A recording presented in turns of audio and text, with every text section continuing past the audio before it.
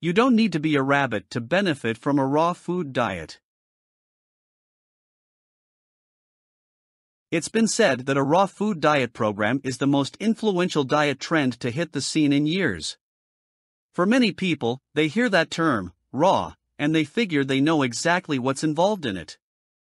However, you'd be surprised as what it really encompasses.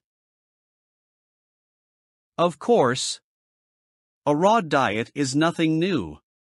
Looking back over the history of humanity, primitive man ate a raw diet prior to the discovery of fire. In modern times, at the beginning of the 20th century, a number of people began to advocate a return to such a diet as being the healthiest way for people to live. Your mouth is, quite naturally, the means by which food enters your body.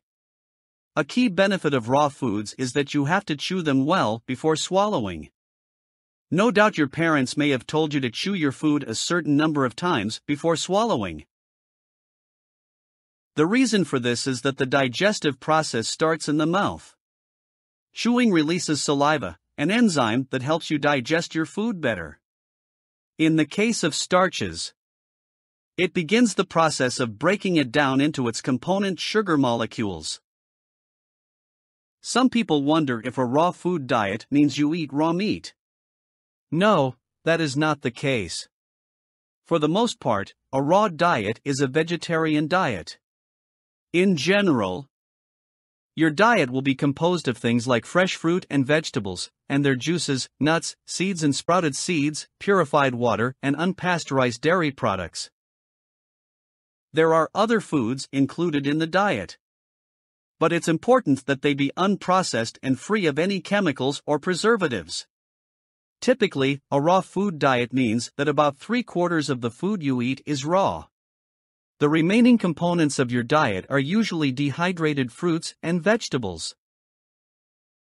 You can either buy them that way, or get yourself a dehydrator specially made for food. The one caveat with such a device: be sure that it operates below 116 degrees Fahrenheit. A good dehydrator functions best at this temperature. Now, once you start eating the raw food diet, you'll start to see some of the benefits, and then you won't miss those steaks and chops you once ate.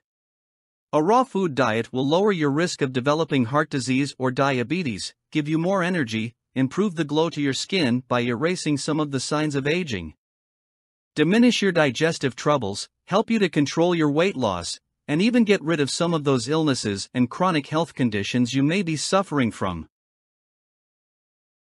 So many processed foods have so many chemicals that we still don't know the long-term health impact of.